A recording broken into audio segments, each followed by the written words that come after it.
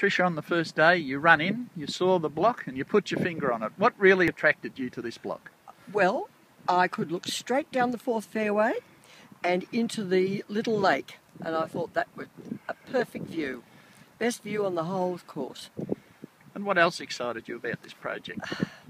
Well, the fact that it was so close to the Geelong CBD and to Packington Street and also down to the waterfront. And you'll be building soon, do you think, or are you eager to Well, start? we are very eager to start. We've been waiting a while.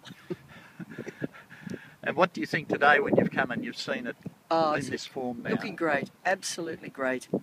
And there's so much work still to do with all the planting and everything, but it's going to be an absolutely beautiful development. And once it's finished, I gather you're going to be out on the golf course a little bit more, be out your back door? Well, my husband and his son and our son might be, but I think we girls might just sit and have a little glass of vino and watch them. So in other words, you'll be with binoculars on from the back porch? Probably, yes. Trish, when do you think you'll start building? What's your view? Oh, well, we're hoping, a couple of months. Yes. Trish, thanks very much. Welcome to the Geelong Residential Golf Course. Thank you, Ron.